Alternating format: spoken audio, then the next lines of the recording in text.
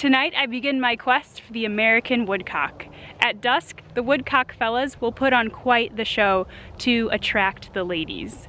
The dance of the American Woodcock is a memorable springtime ritual, and I really think it's worth going out in March or April for a chance to see and hear it. Besides having a funny name, the American Woodcock also has a funny face, as you can see here. If you prefer something a little more elegant than woodcock, you can also call them by their scientific name, Scolopax minor, or their other common name, the timberdoodle, which is arguably the most refined of the three. Woodcocks are plump little birds with long bills and mottled brown feathers. They only live in North America and usually reside in swampy, wooded, or shrubby areas next to a field. Their meal of choice is the earthworm, but they also dabble in beetles, centipedes, and insect larvae. What's most notable about them is their very distinctive look, but their even more distinctive mating dance.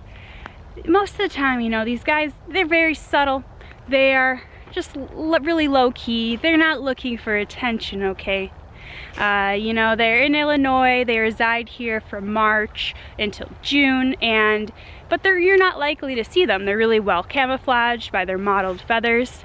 However, in the early springtime, at dawn and dusk, the male woodcocks cast their subtlety aside to really show off and put their best foot forward to impress the lady woodcocks.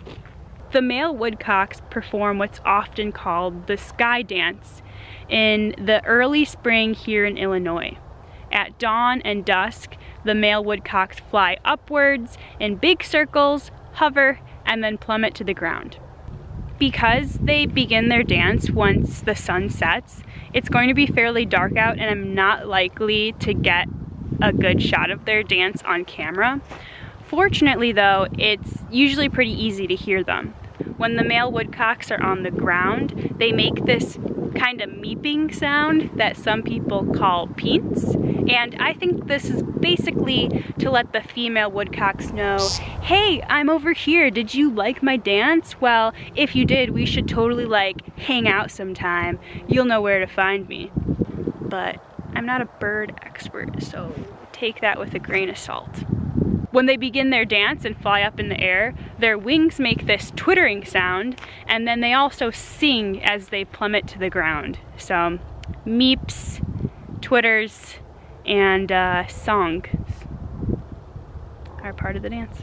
It's a singing and a dance show. They really put their best foot forward, like I said.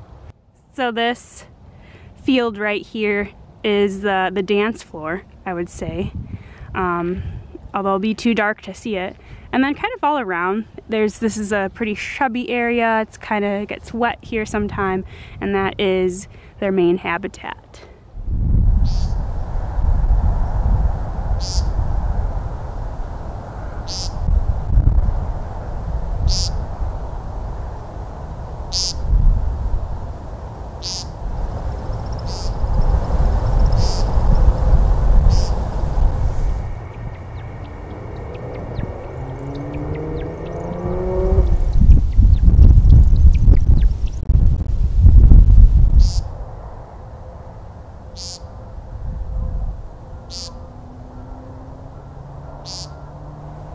As I was doing my research for this video, I came across a very important cultural ecological artifact created by the Forest Preserve District of Will County that I just had to share.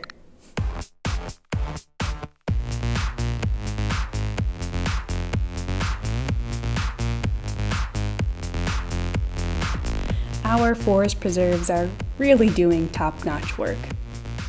Just knowing that the American woodcock exists and that it spends its evening meeping around, bopping around, makes my day just a little more brighter.